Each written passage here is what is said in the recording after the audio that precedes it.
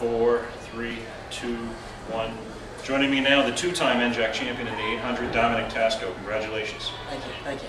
154.29. Can't argue with that performance. What did it feel like to run today? Do you feel good when you woke up? Felt pretty good. Felt ready to go. I mean, throughout the week we've just been getting ready for this race, talking about it, getting through it. Me and my teammate Eric just been talking through, just trying to get that 1-2 going. And it worked. 15th in the country right now is pretty much right on that cut line for nationals. You think you can improve on that time? I didn't know it was 15th, but I'm hoping. I mean, I got boxed in pretty bad today. It was my fault to start, but I'm hoping ECACs I can turn it around. Got a couple tenths down. Any way possible.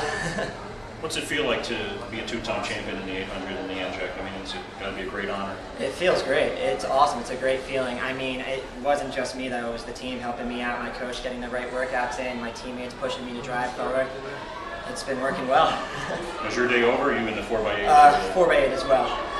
Yeah. Well, he's still got work to do today, but you can't argue with his performance. Two-time champion in the 800, Dominic Tasco. Congratulations. Thank you.